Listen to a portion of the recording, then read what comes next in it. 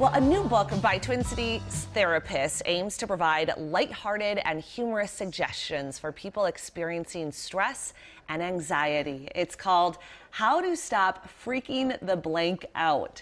We have the authors live in studio with us this morning, Erin, Pash, and Keller. Thank you both for coming in. Thanks for having us. So this is such a unique way of approaching mental health, the lighthearted, humorous side of things.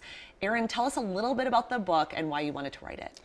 Yeah, so Kyle and I, we've had a varied background in lots of different mental health fields, and one of the things that we have found in our young careers that's made us really successful with our clients has been to bring humor to the really hard conversations that we have in therapy.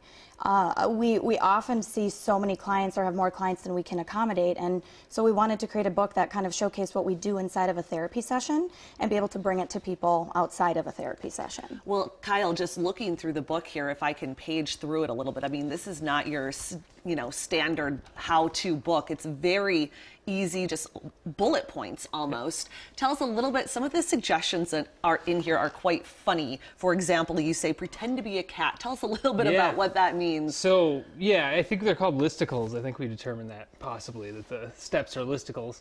Yeah, one of them is to pretend to be a cat, and I don't know if anybody'd be interested in trying that out. Not this morning, no. No. Okay. Too early. But pretend to be a cat, play some air guitar, watch a pottery video. Like, why do you suggest these things? What does it do? Well, these strategies can help people who are experiencing anxiety to redirect their attention to something that's more engaging, meaningful, and humorous. And humor's really important. It's universal, it exists in all cultures throughout history, and serves some really important adaptive functions in the life of a human being. It's a very important tool for us. And Erin, it's interesting how millennials are kind of taking a different approach when it comes to treating mental health, really focusing on removing the stigma. Why is that important? I think we're a generation where we've had to adapt to technology and major changes that have kind of separated us from the human connection.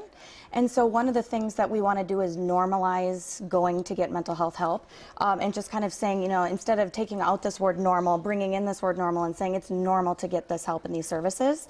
And the way to make it less scary and more approachable is to make it more funny. And so one of the things we did is we started to make our stigma reduction collection, as I call it, some funny t-shirts just based on some fun things that we talk about.